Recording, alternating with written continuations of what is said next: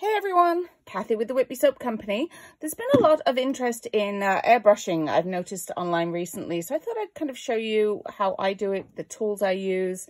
The airbrush I have is by Iwata.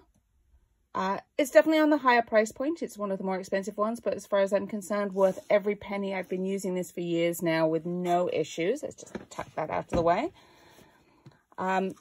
And the compressor I use, I mean, you can use your giant, big, huge, commercial compressor. You can use the one used for your bath bomb press, but this is actually the Neo Air. It is the mini compressor that is made by Iwata.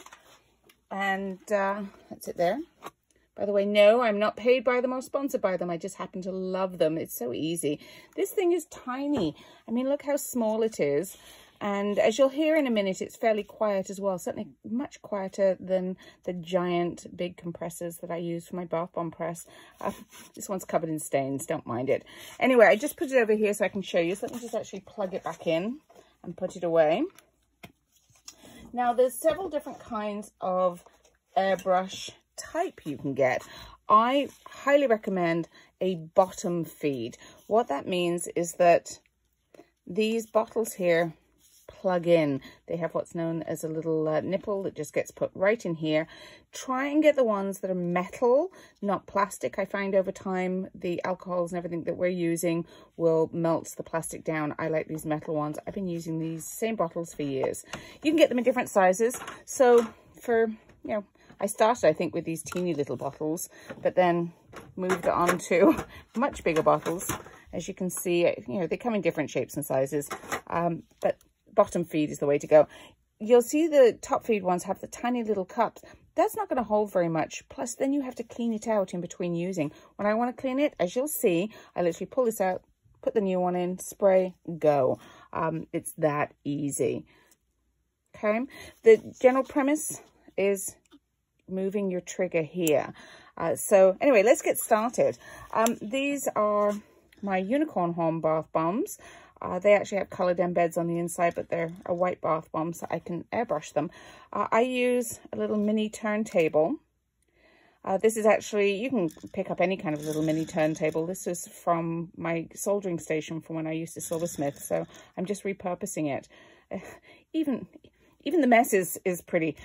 So that's on there. I've raised it up a little bit. These are just some old bath bomb press molds that I no longer use. And this, by the way, is not a fancy holder for an Iwata. It just happens to fit perfectly. It's another old bath bomb press molds that I don't use. So there you go. These are all my tools. I've got the colors I need all ready to go. This, by the way, is my regular lakes and dyes that I have put into 99% rubbing alcohol. Play around with the amount you need. If you use too much, it's going to be really dark and intense. You'll kind of figure it out as to how much you want. I've got red 27 for a gorgeous fuchsia color. Just give it a shake. Yeah, cover up all the holes. As you can see, it gets a bit messy. I've got my blue. Blue I always find I use less color in because it's just such a strong color anyway. And then I think this one is now, I used to use just the yellow 5, but I think I've moved into Sunbeam Yellow from Saraphinas Coastal Colours, which I think is so lovely. It's so pretty. Anyway, enough of me talking. Let's start and we'll go from there. I've moved my mini compressor behind me because this is a little noisy, but as you can see, nothing compared to if you're using one of the big compressors. Like how quiet's that. All right, so I like to just begin by just spraying so I can make sure it's nice and clean.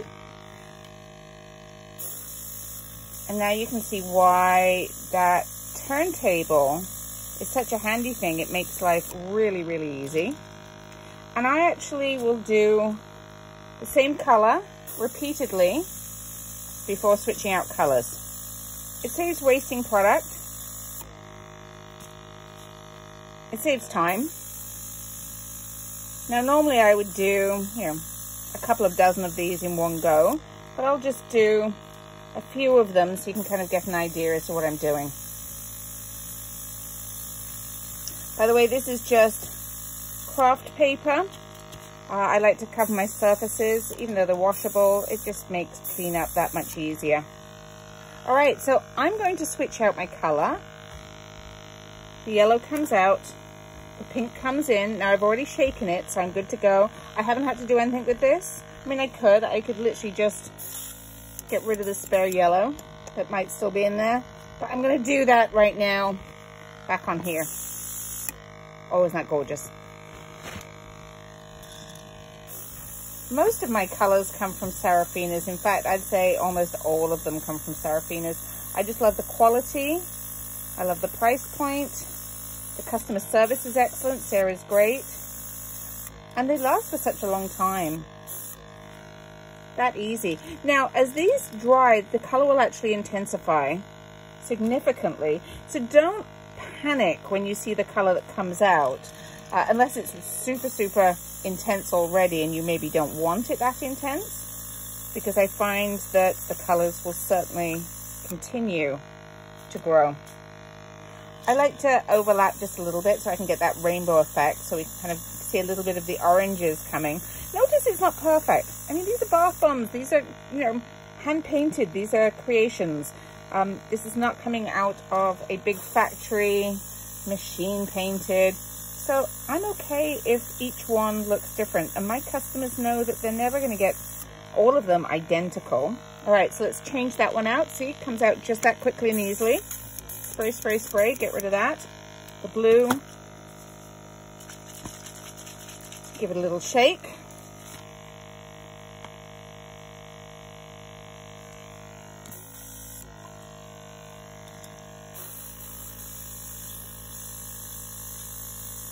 And we're off to the races. I tend to do a little bit less blue. As I mentioned, it gets very, very intense. You can always go back over if you need to, but that's actually going to darken up, and I don't want splatter. By the way, you'll notice I'm wearing my gloves always. We wear gloves for best practices. I typically wear a mask as well, because I don't want to be inhaling all of these particulates, you know, on a long-term basis. I don't have my mask on today because, of course, I'm chatting with you. But there you go. That simple, that easy. You can spray the bottom if you want. Whoops. I obviously didn't put that in well enough, did I? Let me just plug that in. I think that's only happened twice to me in the entire time I've been doing bath bombs with this. There we go. All right. Now you know how easily it's done. When these typically are dry, but you could do it now too. You can't have a unicorn product without some glitter. I think I got these ones from Voyager or Windy Point. I'm in Canada, so my suppliers, I'm mentioning, are Canadian suppliers. So I think they now have US websites too. And then just do a little squirt so you can get a little bit of shimmer, because you know, again, it's unicorns. There you go. All done. Easy peasy. Now go airbrush something. All right. Bye.